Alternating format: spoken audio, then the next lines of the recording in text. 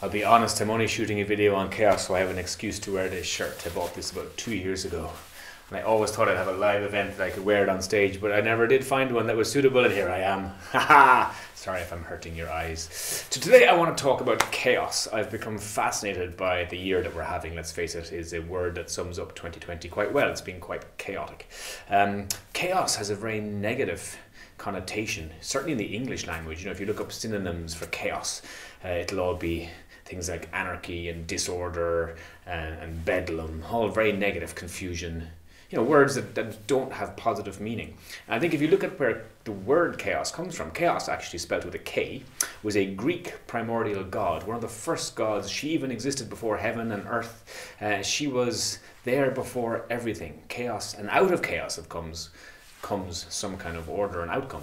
And in Greek mythology, that chaos word comes from the Greek word chaos, which stands for gap or space. So it's the white space from which something comes from. And chaos is really interesting. So I mean, if you look at all the business models and pivots and things that are happening in the last 9 months from a business point of view, of course businesses are changing the way they work because of the chaos they find themselves in. So chaos isn't necessarily a negative thing. Chaos can be quite a positive thing. And so interested in this idea, because if you look at what the opposite of chaos is, it's order and systems and rules and process.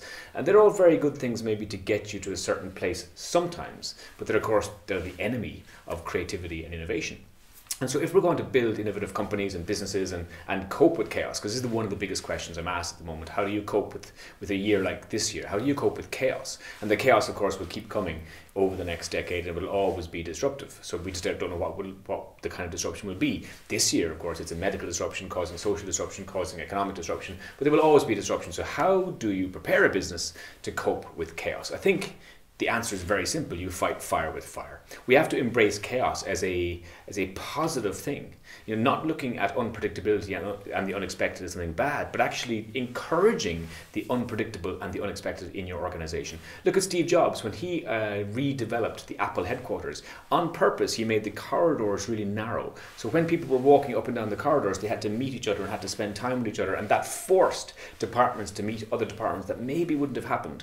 And therefore, you're getting the unexpected meeting, the unexpected conversation, and that feeds into maybe some kind of product design conversation. And so that's what we need to encourage in our organizations, in our business, in our personal lives even, a little bit of chaos. And so chaos theory, I became interested in chaos theory. Chaos theory is a mathematical theory that states that even though things look unrelated and look like they're in disorder, underneath it all is some sense of order. And the best known effect, I guess, is the butterfly effect. You all know about the butterfly effect. You know, a small butterfly flaps its wings over there in China, and the little whirls of wind that happen because of those flaps of wings build, and eventually there's a hurricane in the United States. Now, obviously, this year we didn't have a flap of wings of a butterfly. We had a flap of wings of a bat. And that caused huge chaos across the world. So the butterfly theory, the core theory here is that small inputs, the smallest of inputs, can have huge outcomes, and there's no real obvious correlation between them. I mean, that little flapping butterfly doesn't know it's caused a hurricane, and similarly chaos inside a system doesn't necessarily know, we don't know how that piece of chaos is going to play out and cause a giant outcome, but it will. This is the point, it will. And so you have to understand that if we're trying to cope with change, we have to fight fire with fire, and we have to encourage chaos in our lives, in our businesses, in our structures, in our organizations. Well, how do you do that? Well, Netflix, interestingly, invented a term that's used quite commonly today called chaos engineering. And they invented what they called a chaos monkey. And the chaos monkey went inside their data systems and their cloud systems and actively tried to find problems, and actively chewed wires, and actively, broke down systems. And by putting that in there, it encouraged them to build data systems that could withstand interruption and still obviously deliver the Netflix product. So they were actively undermining their own systems to try and work out what can we do when this happens, when that happens. It's a chaos monkey. Now, I don't like the word chaos monkey because chaos monkey seems quite mischievous and and bold and naughty. I prefer the chaos ninja. And ninjas were always stealthy kind of spies. They were external agents always hired in to cause something, usually to exterminate someone's life. But in this situation, my idea of a chaos ninja is that you go off and you hire people into your organization that are going to play the role of chaos ninja, and they're going to bring a new culture to the organization. One of the problems we really have in our recruitment of talent is that we talk about company culture. We interview 10 people, and then we look at them all in terms of their skills, and we eventually come down to the conversation about who will fit in best to the company culture.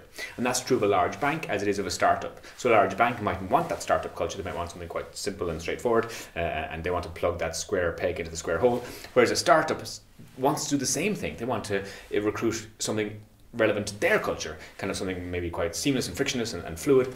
But they're both wrong, because if you only recruit within your company culture, guess what? You get cookie cutter thinking. You get cookie cutter recruitment feeds, the same input, the same output. And that's not going to be your friend when it comes to creativity and innovation and thinking about new ways of coping with new challenges.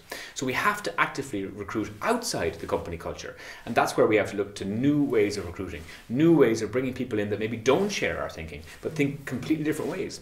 Creative people, people with a whole different set of skills that we thought that we needed. Because those people will be the chaos ninjas. They will challenge the way of thinking, challenge the way of us doing our business, challenge the way that we thought was the way to succeed. And that's what we need to do. We need to actively go out there and put chaos into our systems. Now people will immediately say, well, what is chaos? Okay, I agree, let's tick the box. What's the box? Where's the to-do list of injecting chaos into my organization? Now chaos is quite an ephemeral thing. You can't actually pin it down. It's like that famous Louis Armstrong quote when he was asked what is jazz. He said, if you have to ask what is jazz, you will never understand it. And so chaos can't be just put into an 8-step model. It can't be put into a business book. It is what it is.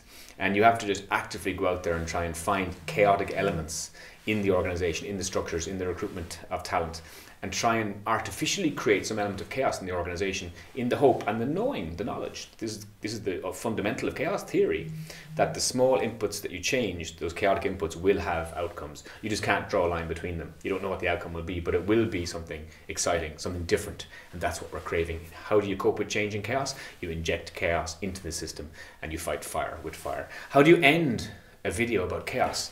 I guess you could do this. Whoa! Just realised I got to clean all that up now.